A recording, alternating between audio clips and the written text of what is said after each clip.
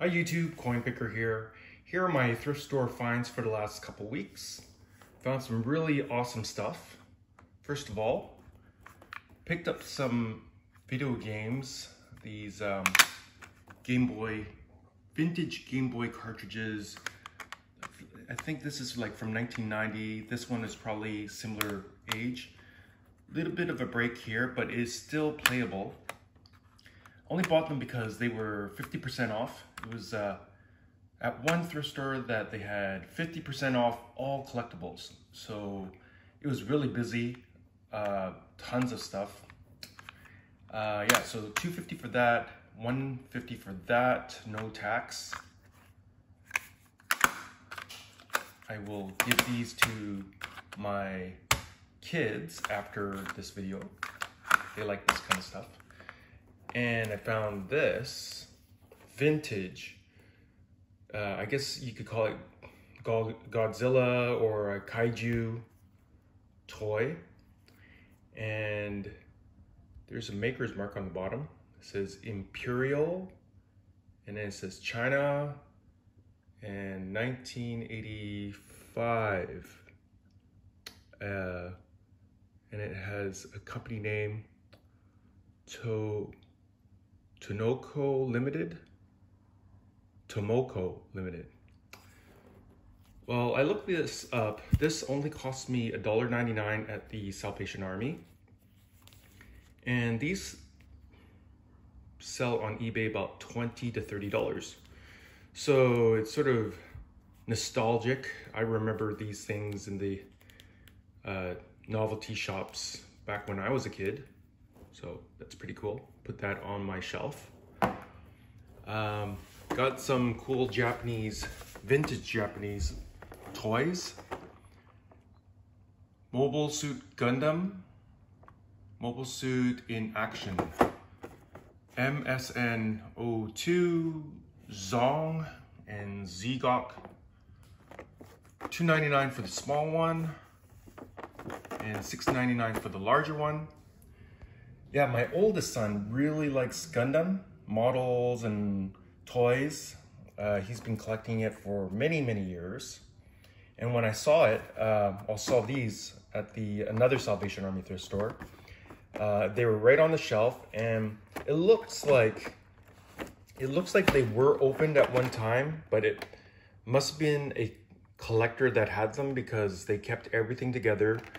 Doesn't look like it's being played with, just, maybe taken out of the package, put on a shelf, or, put back, right out soon after.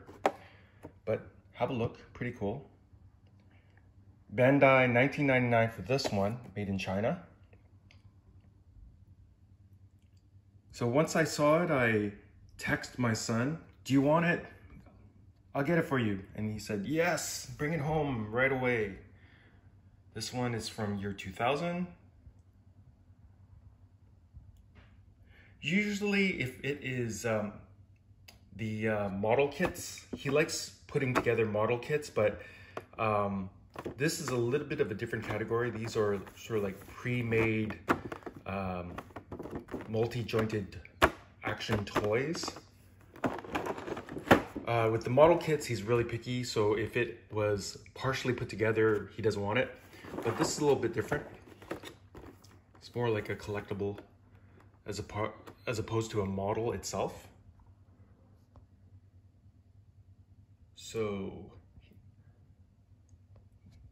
he's staked claim onto these two already, so it is earmarked for his collection.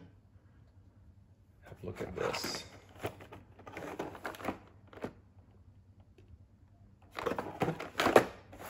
Pretty cool. I think retail, if it was put onto eBay, this would sell for probably about $30, and this one probably $20. This one maybe $35 actually. So not bad. All right, next. Yeah, this is something interesting. From the Salvation Army again, just the other day, and yeah, I was about to leave, and then I just spotted it on the shelf of knickknacks. Where they keep the vases and carved wood stuff. So this At first glance, you're thinking, okay, that's a nice little vase. But actually, I've seen it like on TV and movies. It's actually an antique stethoscope. So back in the day, I think like over 100 years ago, initially doctors would just put their ear to the chest of the patient to hear their heart. But later on, they started like, I guess it was not proper. You know, let's say it was a male doctor and female patient, so they would use like a roll of paper to try to listen, but you know, that didn't work too well. So they devised a simple contraption. See, this wide flared part would go on the chest of the person and the doctor's ear would go here. So I think at the store, they probably didn't know what it was, or they assumed it was just a arts and craft vase, but $1.99, and it has really nice wood grain. I don't know what kind of wood it is. It's like not too light, but not too heavy. Nice patina.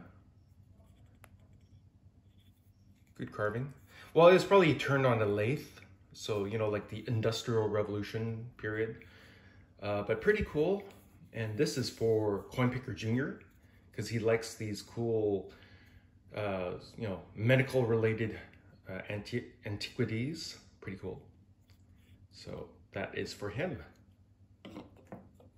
Yeah, it's really odd, like really weird stuff you find when you pay attention at the thrift stores. And yeah, I think this would resell on eBay probably about $40, Canadian dollars, I'm saying. So let's say $40, $45, but it's just so cool. All right.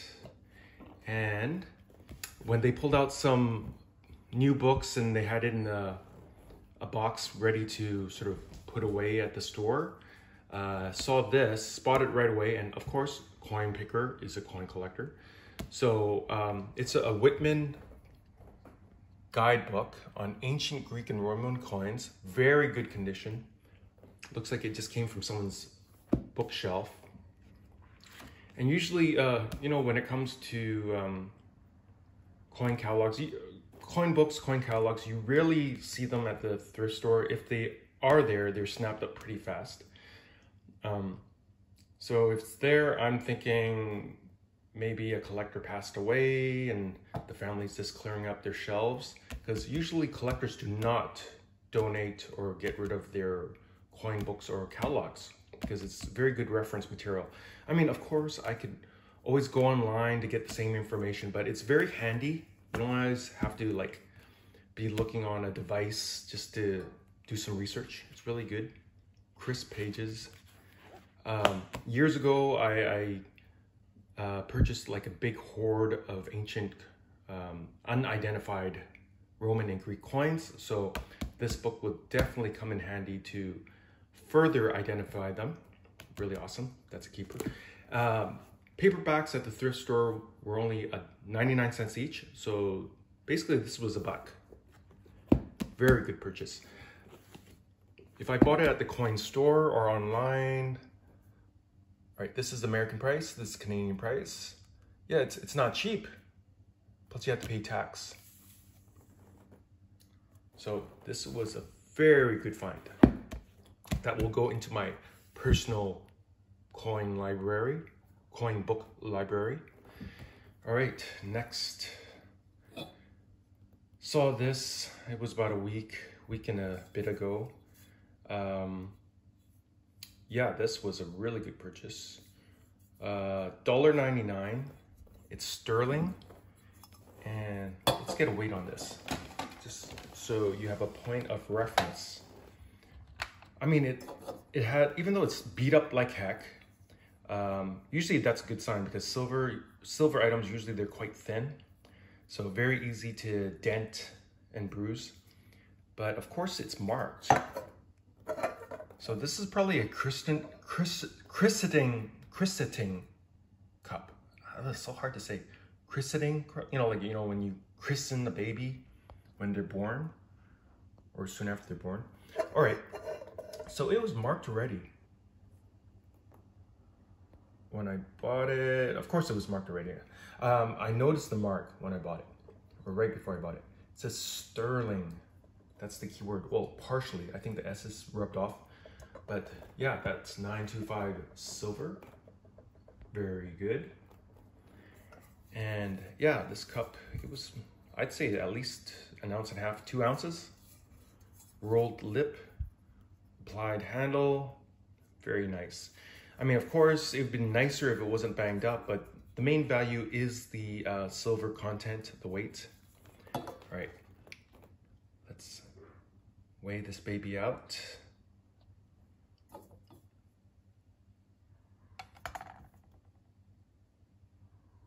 $78 ounces, ounces, I wish.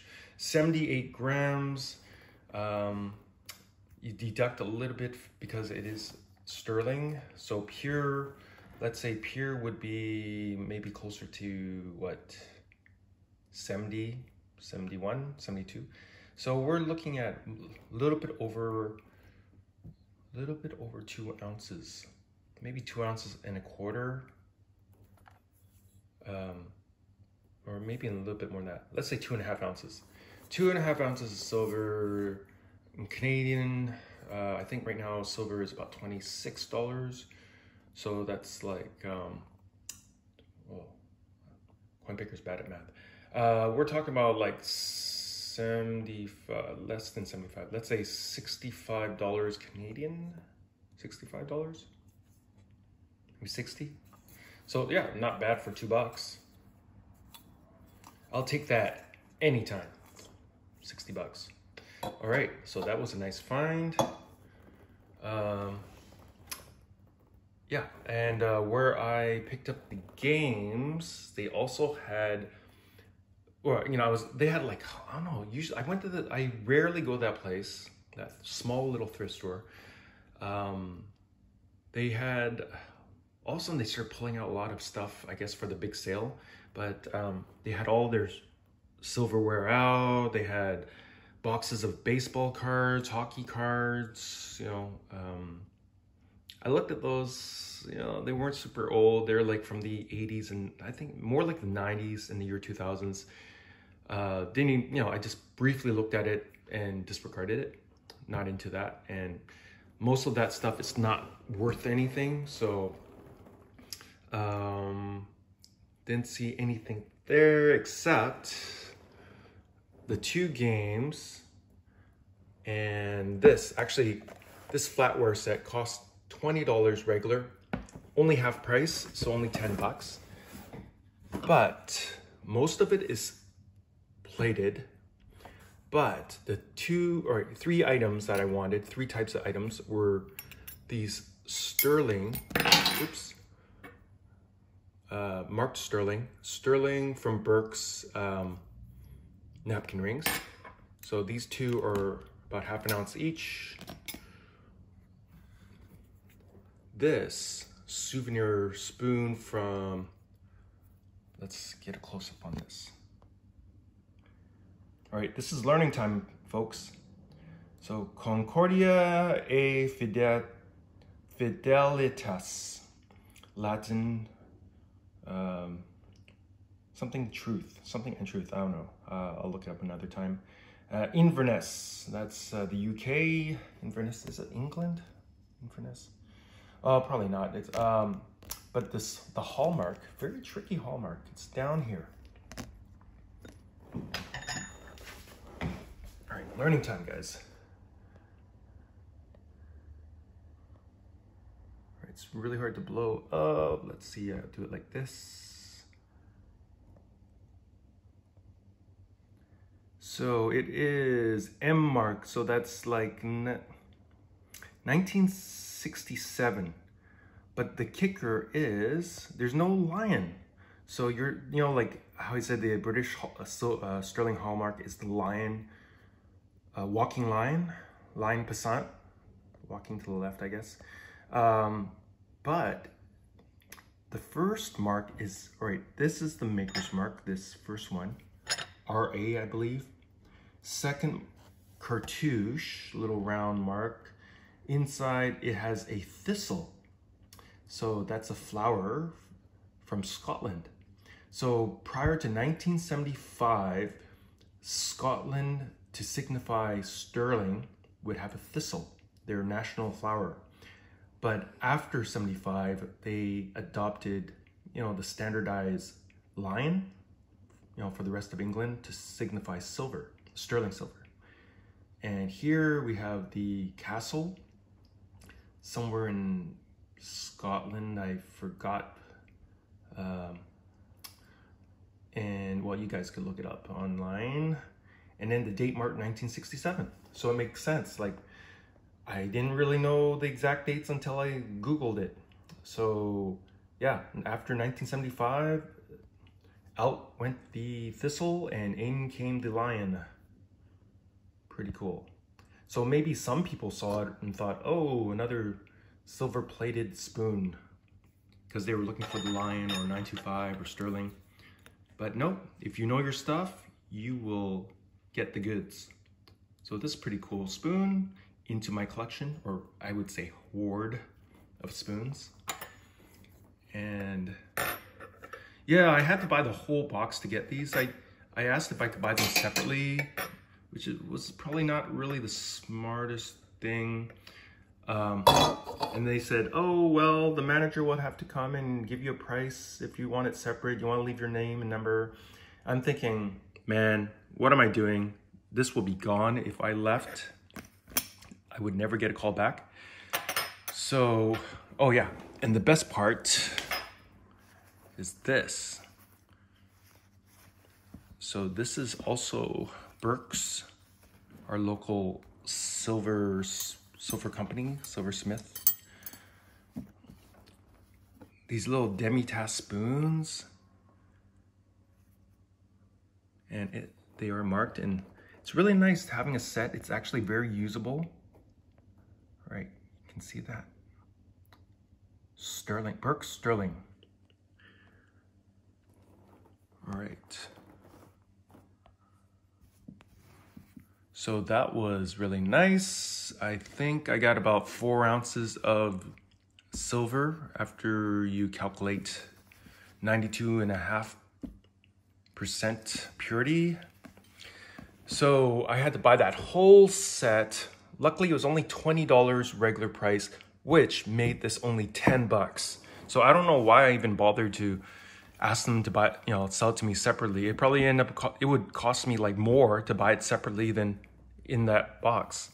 But no, actually I was humming and hawing. At first I said, nah, and they put it off the back.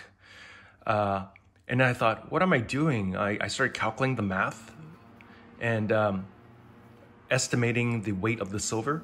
And I'm thinking, this is about 100 bucks Canadian, the silver in there. And I don't want it for 10 bucks. So I went back right away. It was stupid me because, everywhere these days there's lineups. So once I left, there was like a lineup of 3 people and I had to, line up again because they limit how many people in the store. So I went back to the section and I saw the lady putting it back into the box. And I said, okay, I changed my mind. I'm going to get the box.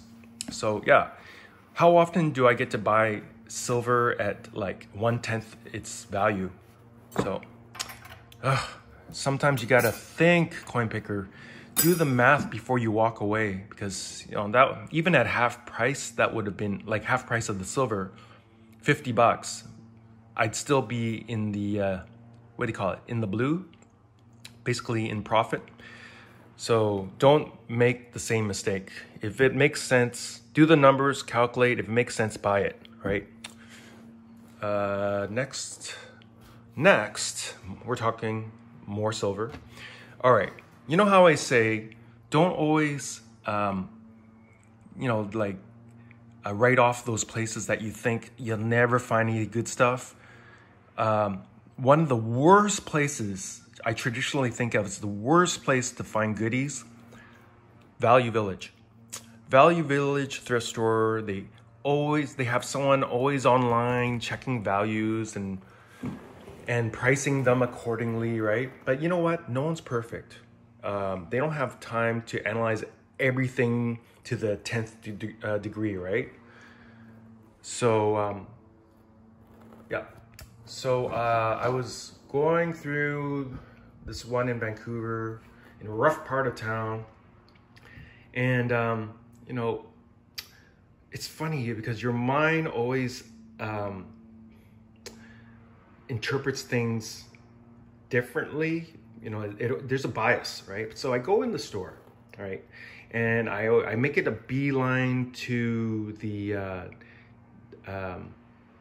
cutlery area, because I did find some spoons and, you know, sterling before, and I see, oh, some lady is hovering over it, some older lady, and she's like looking through the bags. And I'm thinking, okay, another thrifter, another hunter looking for sterling. Good luck for me, you know, after her, you know, going through it. So I started hovering around and started going through the aisles of knickknacks, and then these two guys walking past me are saying something like, oh yeah, that was like 200 grams and blah blah blah, and you know, and yeah, the guy was like talking grams, and I forgot some other stuff, value and whatever. Right away I was thinking, no, he was saying, oh, I found it, and it was like 200 and something grams, it'd be worth this much, and blah blah blah blah. Right away I interpret, oh, some more thrifters, they must have picked up some sterling item off the shelf. But I sort of peeked in their cart and or basket, and it's like, I don't see anything. So again, I thought, okay, the place has been ransacked. You know, all the goodies are gone. But they probably were talking about a recipe, talk about, you know, how much for whatever ingredient, or, you know what, we're in British Columbia, like, marijuana is legal. So they could be talking about marijuana, like, I don't know, who knows. So I still do my thing. I was at the store anyways. I go through everything, and lo and behold, I see this plate, $3.99. All, you know, it's like in the silver plated trays and, you know, stuff aisle, you know, it's jam packed. And I look at the back, and wow, it looks like silver. It has that dented, dimply look, and, you know, that shine of silver. It looked pretty good. And even the toning, the black toning in the front, looked very good. I looked all over. I could not see any hallmarks. Looked. Every little dent, you know, like sometimes it's sort of like hidden. It looks like a dent and it's a hallmark, but nothing. I thought, it's probably silver plate. I'm just waiting to find that electroplated nickel silver, EPNS mark, like I always see. But I look, and lo and behold, it's hidden in the tarnish and on the rim. All right, what do we see here? We see the anchor mark in the cartouche. We see the lion. Mind you, these, look how big my finger is, all right? These are tiny marks. And we see a funny looking M in the cartouche. So I looked up the date, and that's 19, all right, this is 1911, Birmingham. Yeah, the anchor means the city of Birmingham. 925 silver, 1911. Look, I'll just focus out. Look at that. Look how tiny those marks are. And this is a very pretty little tray. I mean, it's not a huge tray, but still, it's like, you know, maybe you put some bonbons, little chocolates on it. Oops. Yeah.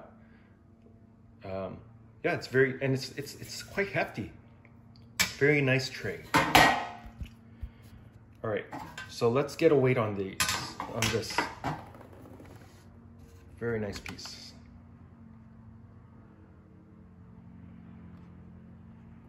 All right, we'll go hold. Because it's so big, it's going to be off the, well, a little bit off the scale until it beeps. That means it holds the weight. All 373 grams of sterling. I already calculated it out. It worked out to be 11 ounces. 11 ounces of, I think a little bit more than 11 ounces of sterling. But it worked out to be like slightly under $300 in Canadian dollars of sterling silver. Yeah, under $300 for $4. Can you believe that? It's like crazy. Really awesome find. Haven't had such a good find in a while for sterling.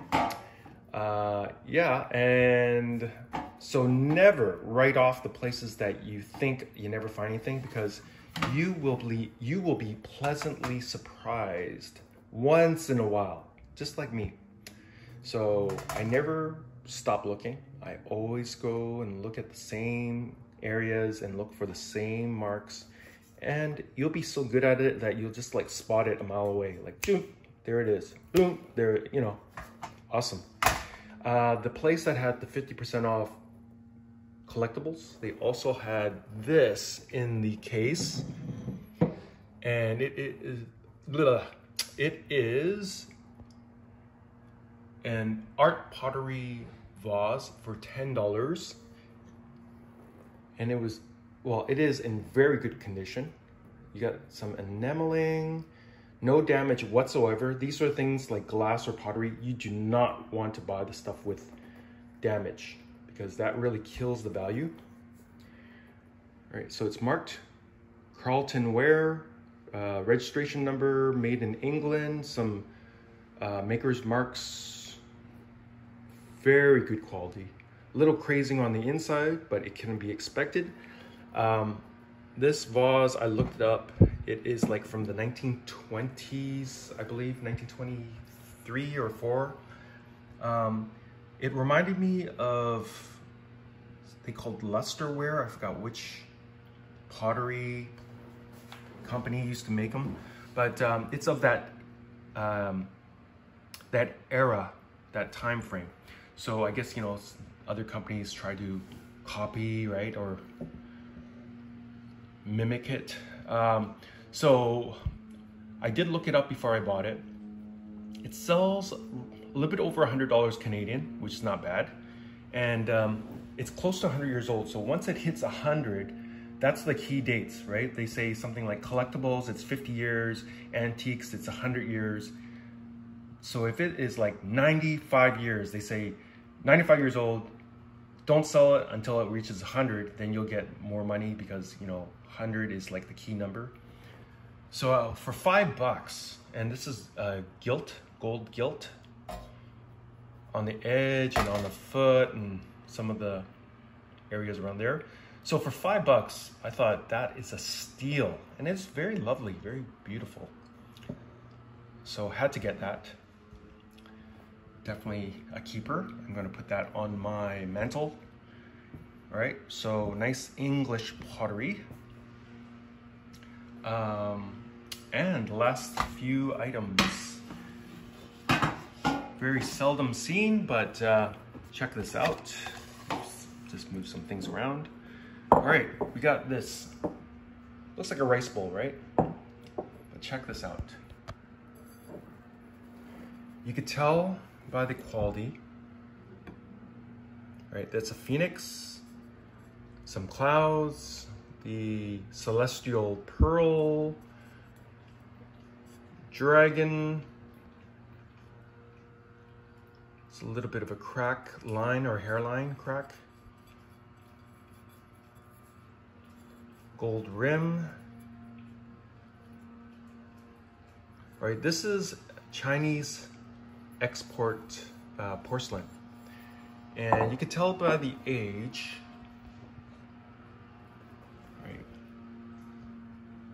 All right, when it comes to this old stuff, I'm not too picky about these light little hairline cracks. See the little iron spots starting to, or what do you call it? Iron corrosion. Is it corrosion or spots starting to come out of the glaze, out of the material itself? All right.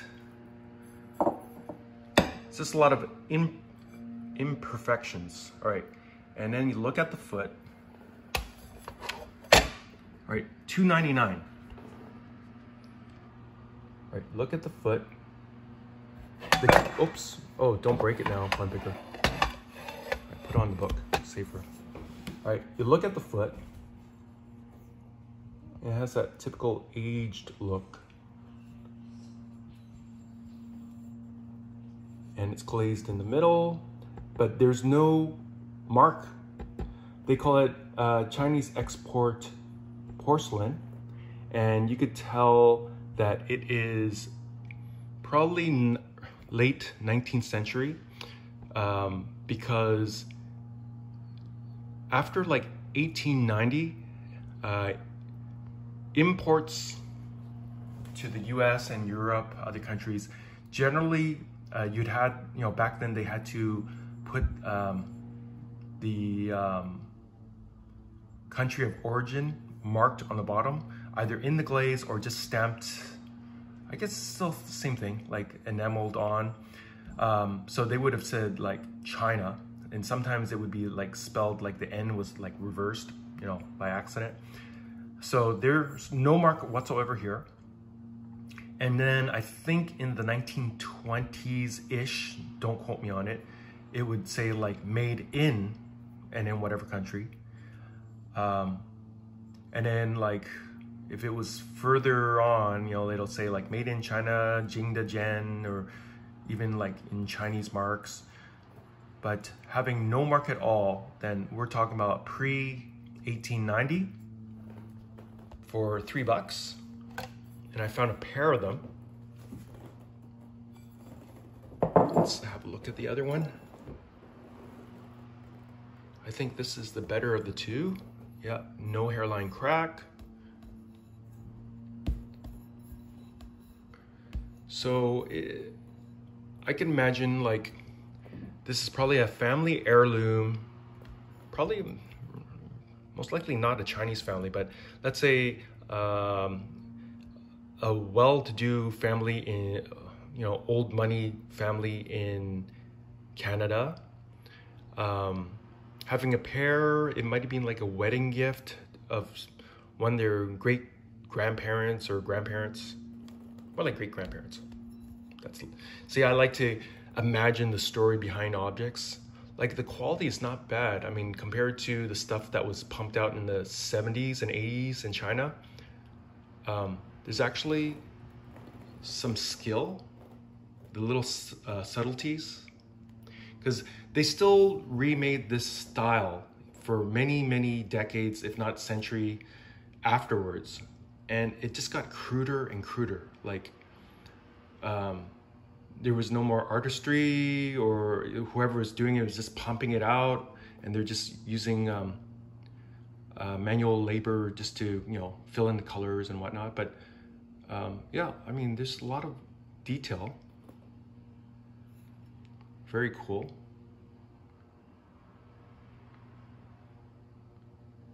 So checked online, and there's actually not that many references to this, which is a good sign. If you see like tons of the same stuff being sold online, it, you know, could be modern reproductions. Saw something similar, which was much more cruder looking, which I would think it was like newer, you know, the ones I saw. So seeing a very similar design, but more detailed, more quality to it. I think those other ones were based on this older original. So that was a very nice find from the Salvation Army as well. So always check their you know, dish aisle, you know, because you could find some really cool antiques there. And got this the other day. This one I had to call a lifeline, you know, like just like that Who Wants to Be a Millionaire game show a long time ago. So basically I went to a Salvation Army, a good half an hour drive away from me, and I saw this on the shelf, and I thought, hand painted Chinese vase.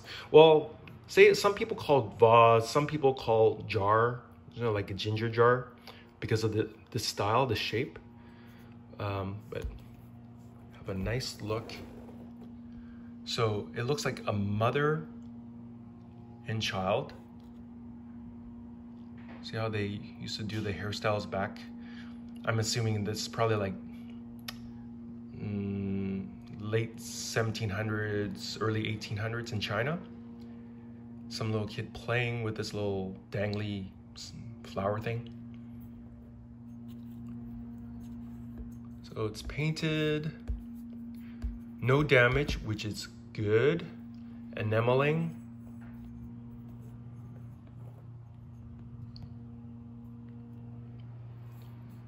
No iron marks. All right, the stamp mark is actually, it's not an imperial mark, but it's actually a, I guess a pottery company mark. So I think this is Kangxi, like, no, is it Gangxi, like the province? And then this is Jingchuan, view, spring, and then this, I think it means like pottery or porcelain. So $3.99, wasn't sure about it, so I had to like took a picture, you know, WeChatted to my mother-in-law and asked her, please ask father-in-law to check out the mark and tell me should I buy it or not. And funny thing, so they got back to me and they said, you know what, Coinpicker, it's only $4. Even if it's no good, just buy it anyways. I mean, it's only $4. I go, yeah, but if you could tell me if it's junk, I wouldn't even spend the $4. I would, I don't know, buy a soda or something, whatever, right? But yeah, if you tell, and I had to be more specific. They're very PC about answering when it comes to collectibles. I had to ask them, is it worth buying? It's worth more than $4, but would you say it's worth $50? And they said they think that you'd have at least like tenfold of your, you know, of profit from something like this. So I thought, okay, that's good enough for me. But they said, oh, how valuable do you think it is? It's only $4. I go, hey, you know, I always keep my mind open when it comes to these finds. But yeah, they think that it's either late Qing or early Republic, China Republic period. So this is before the communists took over in 1949. It was the, you know, like previous government was called the Republic, you know, the Republic government, which they fled to Taiwan after the Civil War. The government, that is. So check out that mark. It was stamped on and I guess fired again. So if anyone out there knows what is the history of this factory, like, you know, when they were in production, what sort of value you would place on this jar, please do let me know. It would be much appreciated. But they, you know, my in-laws were saying, like, do you like it? Do you like the painting? And I go, that's okay. $4. It's a little bit dirty on the inside. But yeah, it is the start of a porcelain collection. So I thought, not bad. I think it might have originally come with like a cover. But, you know, if it's close to 100 years old, if not 100 years old or more, these sort of things that get separated, you know, it's not surprising. So I feel lucky just to be able to get at least the body of the item. But it would be nice to get a cover. But maybe one of these days I'll find a matching or similar cover that's orphaned and I'll just put it on there. Anyways, these are my lovely finds. Hope you guys and gals enjoyed it. Please like, comment, and subscribe. Coinpicker out.